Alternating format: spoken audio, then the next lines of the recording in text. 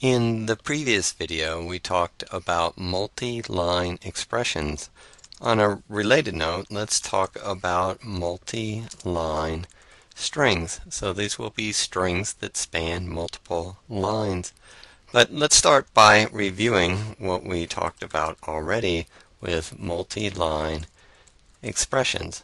And we saw that there were a couple of ways to realize these multi-line expressions. We could write a backslash, I'll say the backslash character at the end of a line to indicate line continuation. In other words, when the interpreter sees that backslash character at the very end of the line, it knows we, the programmer, are saying, hey, this expression continues on the next line. We're not done with our entry. Alternatively, we could enclose the expression in parentheses. And what we did here was put the open parentheses on one line and then the corresponding closed parentheses on a subsequent line. Okay, let's see if either or both of those techniques will work with strings, and let's start with the backslash approach.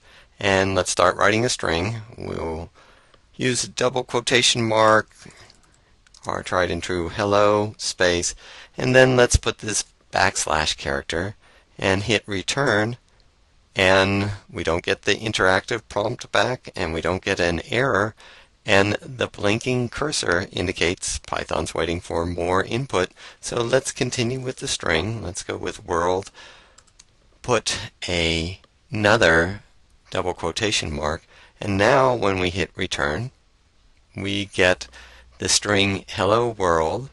It does not include that backslash character. That backslash character was just there to serve to indicate line continuation. The string continues on the next line. So we get hello world here. So we can say that a string can span multiple lines if a backslash character is written at the end of the, and I'll put parenthetically, non-terminal line or lines. And by non-terminal, I just mean we don't put the backslash character on the very last line. We put them only to indicate line continuation. And when we're done, there shouldn't be any backslash on the last line. Okay, so the backslash character as the line continuation character works for expressions, it works for strings. Now that other way we got multi-line expressions was with enclosing the expression in parentheses. Now, let's try that with strings. I would guess that maybe I could put an open parentheses, the double quotation mark, hello, and now when I hit return, hopefully I can continue the string on the next line, and here I'll hit return, and oops, no, that's not going to work. We get a syntax error, and EOL means end of line, so this is telling us end of line while scanning string literal was the problem. And in other words, Python just couldn't make sense of this. So it turns out the parentheses approach to multi-line expressions doesn't work for multi-line strings. But there's another way to enter strings that can span multiple lines, and it's actually an extremely useful little trick, and you'll encounter it quite a bit. So what we can do is we can say that a string can span multiple lines if the enclosing quotation mark is repeated 3 times. Okay, I'll demonstrate that in just a second, but before doing that, I just want you to recall that /n is the new line character. It says terminate the current line, start on the subsequent line. And as a further reminder, we wrote something like hello, the new line character, world, and then if we print that string with the new line character embedded in it, we get hello on one line and then world on the next. Okay, so let's go back to what we just said, that a string can span multiple lines if the enclosing quotation mark is repeated 3 times. So repeat a quotation mark 3 times. Let's go with a double quote, a double quote, a double quote, then hello.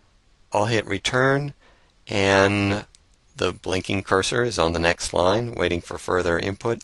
Let's go with world, and then repeat the same quotation mark 3 times.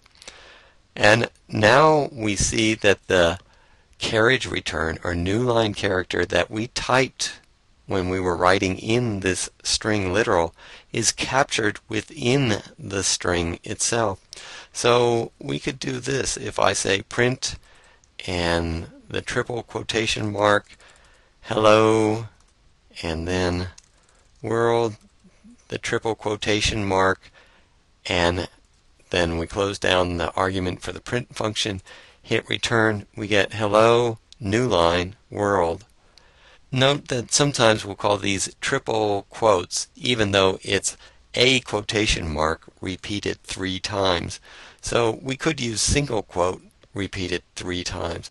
So there's a single quote 3 times, hello, hit return, and then world, and the single quote repeated 3 times, and again we get hello with the new line character embedded in it, and then world. Finally, I'll note that you can use these triple quotes, or a quotation mark repeated 3 times, for strings that don't span multiple lines. For example, we could say print and the double quote repeated 3 times, hi there, and then the double quote repeated 3 times. Hitting return, we get hi there, that string output. But generally, there's no reason to use triple quotes unless the string is spanning multiple lines. In other words, why type 3 quotation marks when you can just use a single quotation mark for strings that don't span multiple lines? As mentioned before, we'll spend quite a bit of time discussing strings, but we wanted to discuss multi-line strings now because we'll encounter them before we get to our in-depth investigation of strings.